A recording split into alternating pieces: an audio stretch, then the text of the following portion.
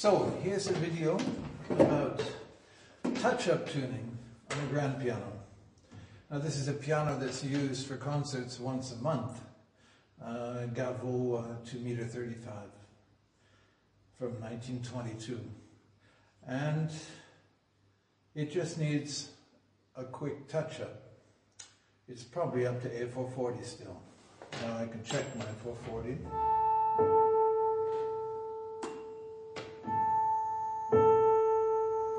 And it's probably high. So let's listen to the A220, and we're listening at the first overtone. That's the string divided in half. I can hear that.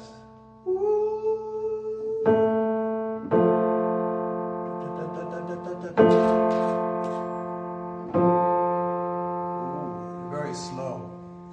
So we're up to, it's gone up because there's been some humidity and everything's expanded, so we're up above 440. Now I listen to that beat rate.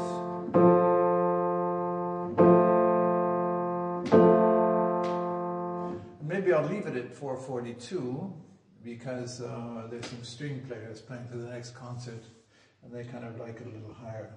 But just to make sure that a lot of times the bass strings end up with the change of humidity at all, they end up being, sometimes they stay at A442 and the other strings go up because the soundboard expands in the center more than at the edges where the bass bridge is.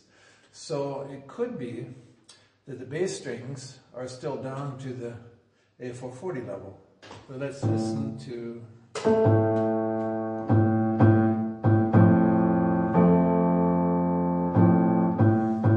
Now a lot of times this area, the break into the tenor, these strings, curiously enough, they tend to go sharp a lot of times. So you might find that this area, these notes, these first 2 or 3 notes are a bit sharp of usual. Now let's listen down in the...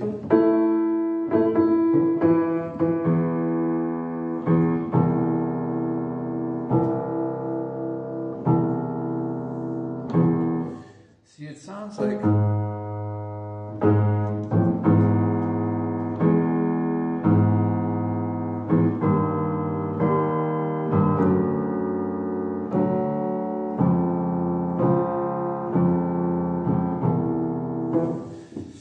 Well, you might want to bring it down a little bit, but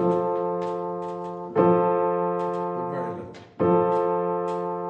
You want to make sure that if the center section is really, really high, it's expanded quite a bit, and the bass strings are still at the proper level, then you might as well bring this back down to the A440 so you don't have to stress the bass strings, because you don't want to be breaking bass strings and pulling them up to 442 or higher. So double check before you start tuning that it's going to correspond well with the bass, where the bass strings are. If the bass strings are, well, this is a touch-up tuning. We're not talking about pitch raising and tuning a piano for the first time. So I think, let's double check.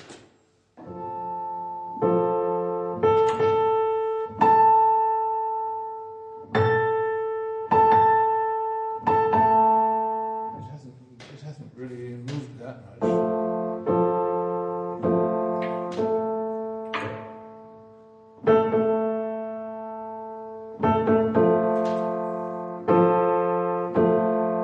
Play all 3 together and try to listen to the beat rate of the beat rate, that is 2 beat rates against each other. If they're not tuned, when they're tuned together, the beat rates will stay constant. If they're slightly out of tune, you'll get a... then there'll be a beat rate of a beat rate, which you don't want. You want that beat rate to be the same. So you can hear... So there's a little bit of a difference. So go back, listen. This upper one is a little bit sharp. And you notice I'm using this long tuning tip. Also, I've reduced the diameter on the very end of it so that if you have a case where you have to go in between tuning pins that are too close together, it'll go through. This you can easily do on a lathe and reduce that.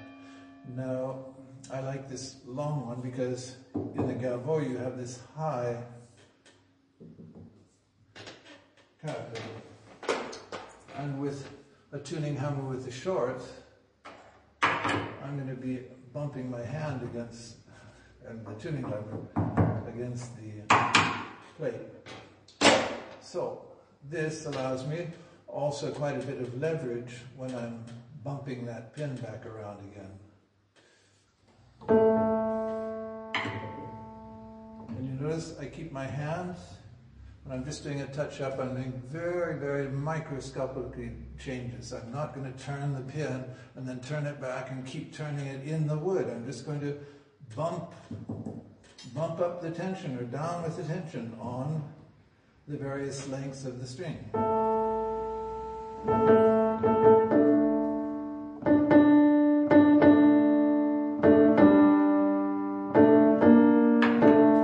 go right to the E,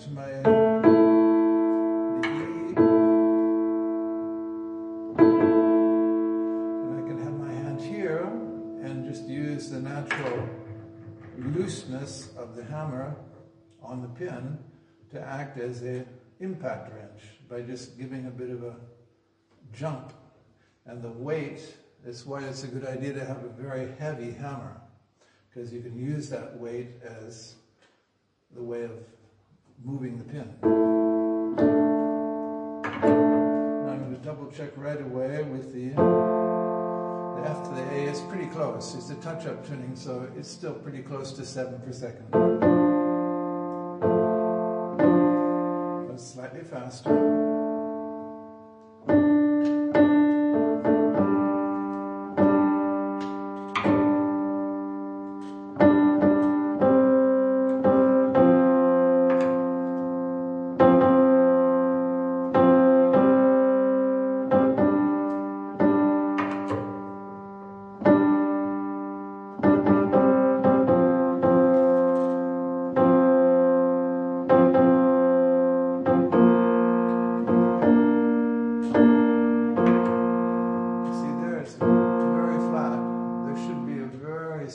Beat rate, so that tells me that the B flat is a little bit too low.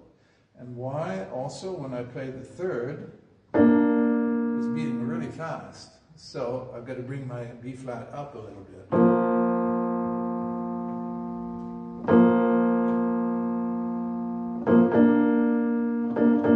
That's all it took. It was just pulling that pin. I didn't even turn it in the wood, or very slightly. Now there I hear kind of a beat rate on the fifth, so I've already tuned the C, so I can check that again.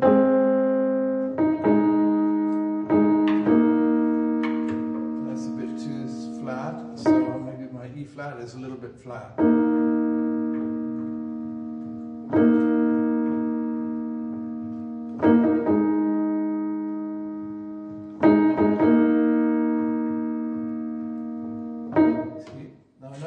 I take the fall board out all the time, because you're going to have problems if you leave the fall board in. Your arm is going to be pushing on the fall board. But take the fall board out, rest, get in the habit of resting your arm on that part of the piano. That way you can use the action of your wrist.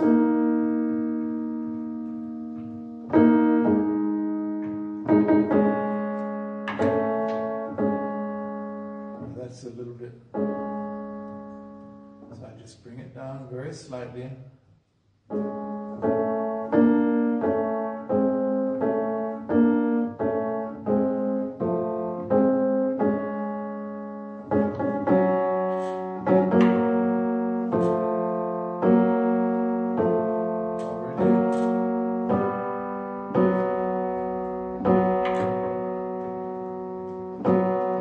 fourths a little bit wide.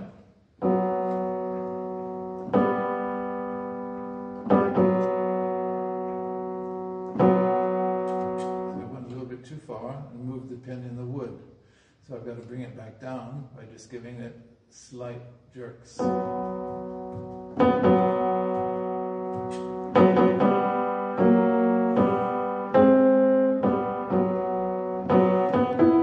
I've come all the way around the circle. I've done all 12. There you go, that's the temperament area. Now let's double check with using the... That's a bit too fast. And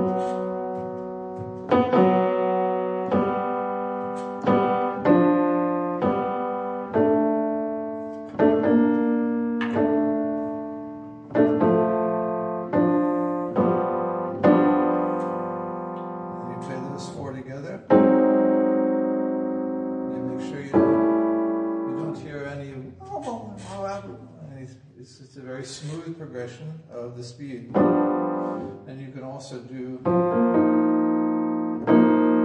listen to those fourths to get that fourth. Okay, now I can move either way, up or down. In a touch-up tuning, usually it's just, you're working quite fast, and so it doesn't matter whether you go down into the bass or up into the treble.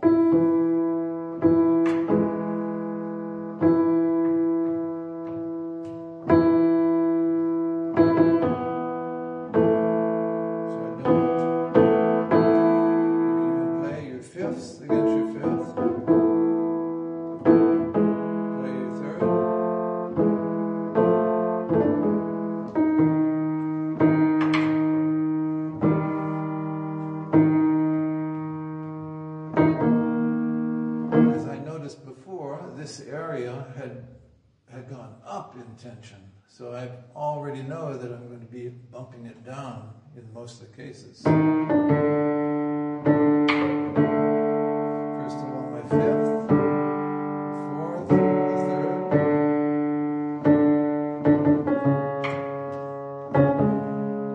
First thing I check is the fifth and listen for some little bit of a beat rate. Listen to the octave. There's obviously a problem there. There's a meow. So I can already do a check to see which side I'm on, whether I'm too low or too high, by doing this. This is the beat rate, and that beat rate. Listen to the fifth. Well, it was too high, as most of them were in this area. So now I can also double check with the major third.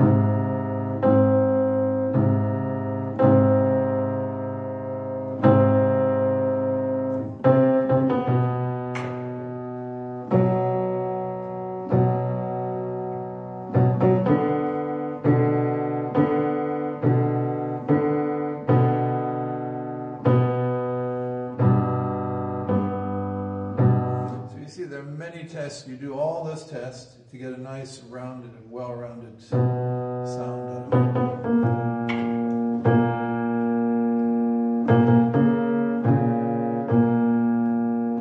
it. Just by listening to the beat rate, that beat rate's a little bit faster, meaning that the lower one is too high. So I'm going to bump it down with just a slight bump.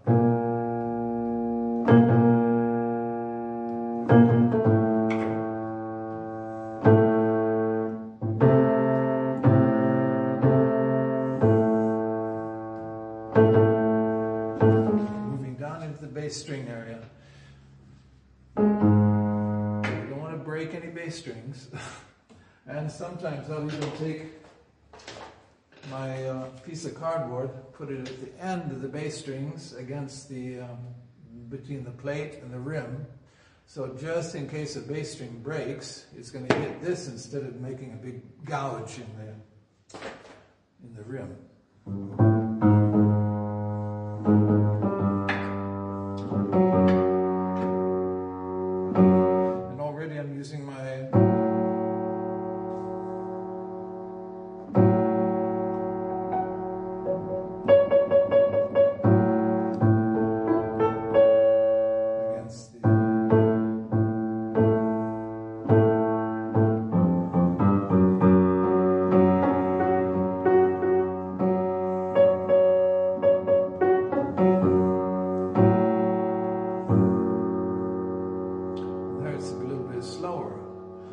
bring that note up a little bit to speed up the third, the minor third.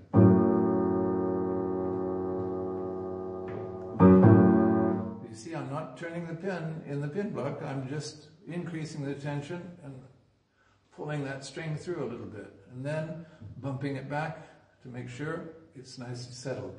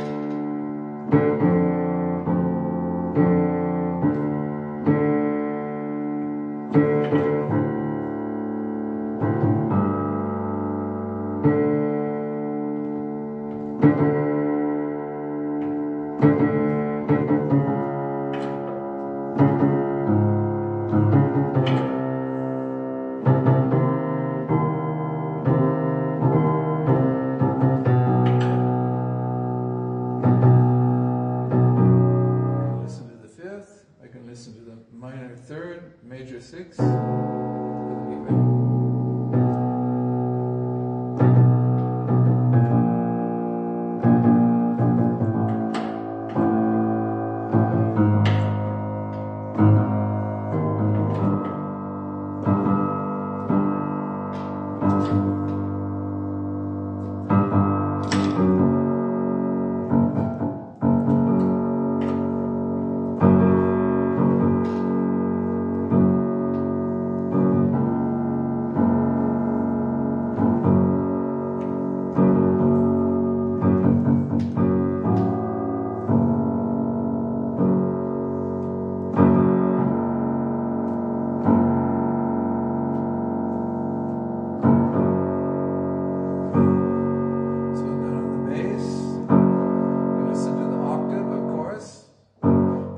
I never use down in this area, I never use the major third octave, because it's just too muddy down there. You don't hear what you need to hear.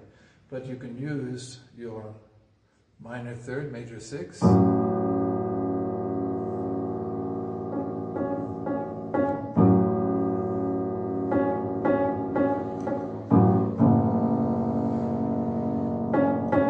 a little bit too fast. You can hear that. You're listening to it up here.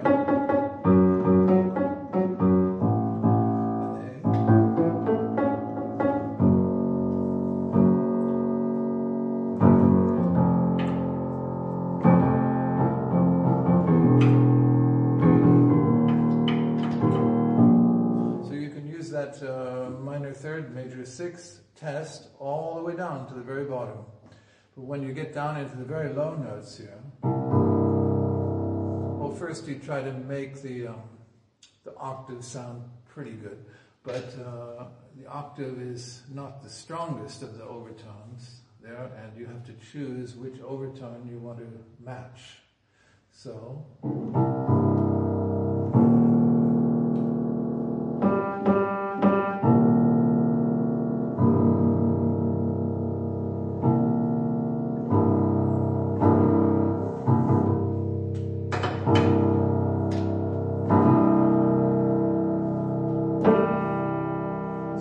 so that that overtone matches up on those two octaves.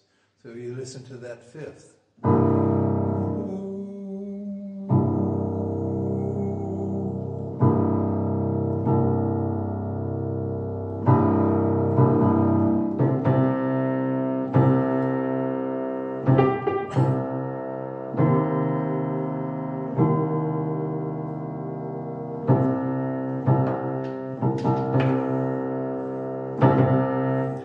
See that I can use the tuning lever as an impact wrench by giving it little impulses.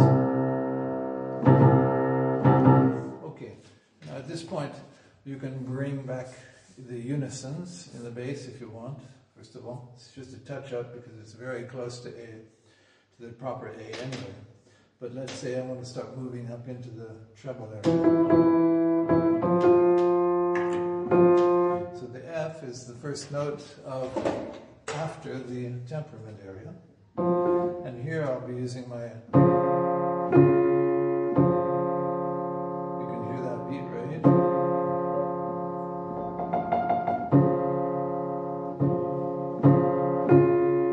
And there it's a little bit slower. So the F is a little bit too flat. Double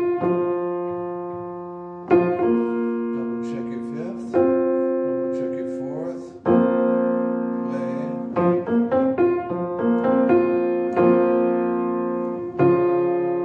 Double check. So you see in playing these chords, you can get a nice feel for how the chords sound nice and pure.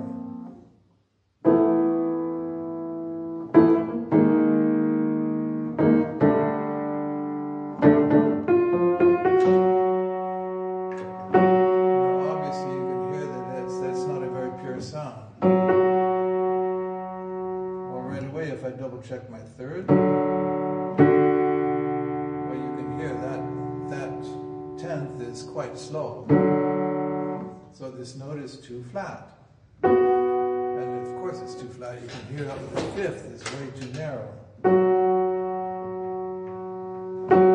Now there I give it some jerks on the hammer. Keep my arm there. I'm actually moving that pin in the pin block.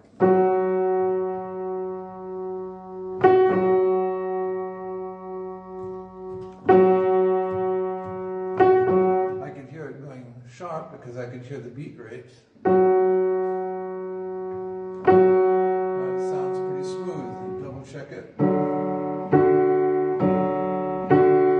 It's too sharp because that beat rate's too fast. And the fourth tells you that it's too wide. But I don't want to move the pin in the pin block this time. I just want to slightly.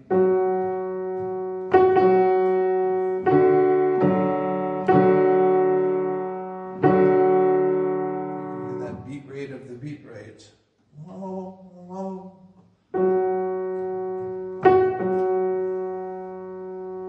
Already you can hear it's pretty smooth.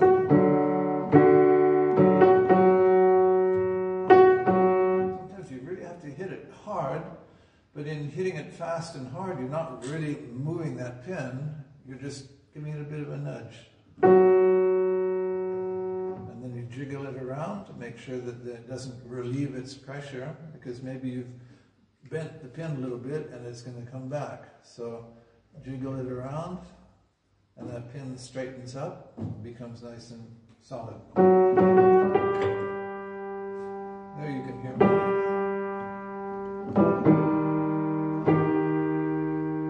It's too slow, so it's too flat.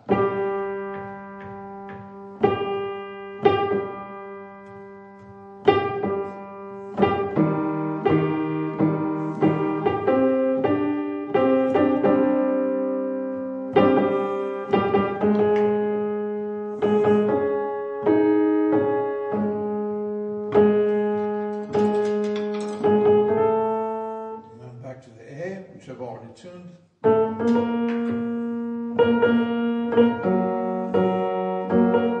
And you notice up here on the treble area, I don't use the minor third major sixth anymore because it's beating way too fast. You're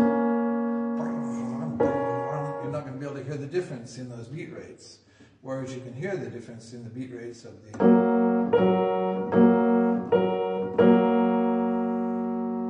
beat rate stays constant. Now you're going to start experiencing wild strings. That string's pretty pure. When you play the individual note, you hear it's not going.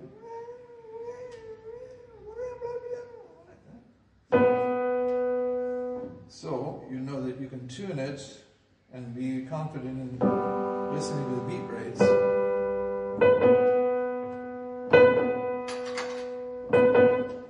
to get tricked by a false beat coming out of one single string, if the string has a defect in it, it's going to give you a false beat rate. Now already I can also double check from this point on up, I can play with the left hand, the octave, and add on. If you really want to, you can even listen to how smooth it is.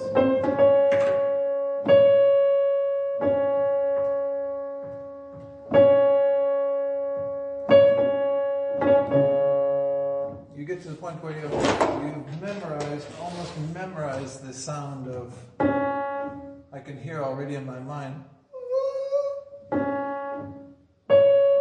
So when I play that note, that upper note, I can hear it if it's flat or sharp already, just because of the memory and of having heard.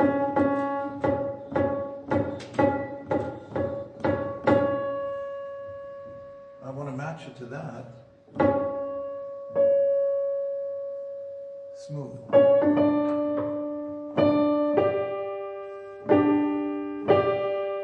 I can hear a real, in that fifth there.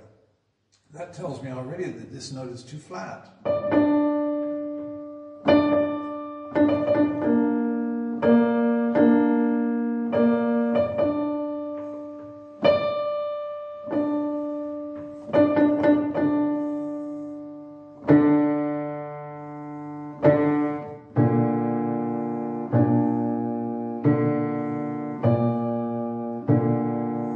Now you can play, rather than here you've got a major third beat rate that's getting quite fast already.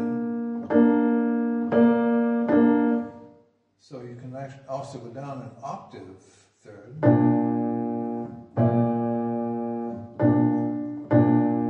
Listen to that beat rate and match it to that. Double check your double octave.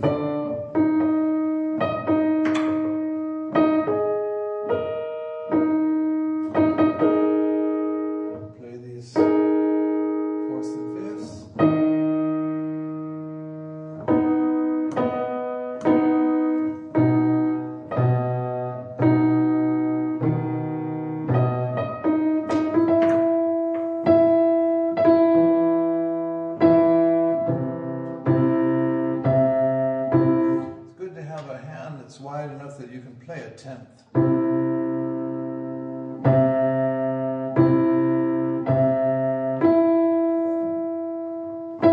I give it a little bit of a jiggle before I pull it off, just to make sure that pin is nice and set solid.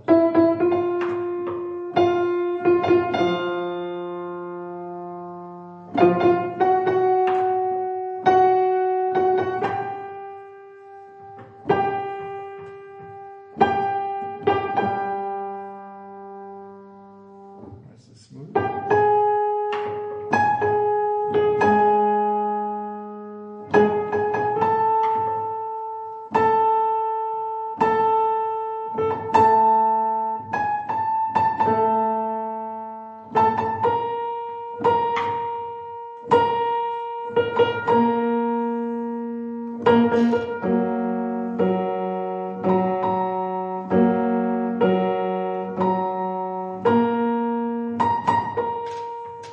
Beat rate there was a little bit too slow in comparison to this one or this one. I heard that was a bit slow, so it's a little bit of a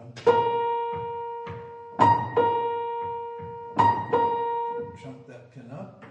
You're pulling on this part of the string, that part of the string, pulling it up, then jiggle it back down. For me, it's flat there. Double check. It's a slower beat rate.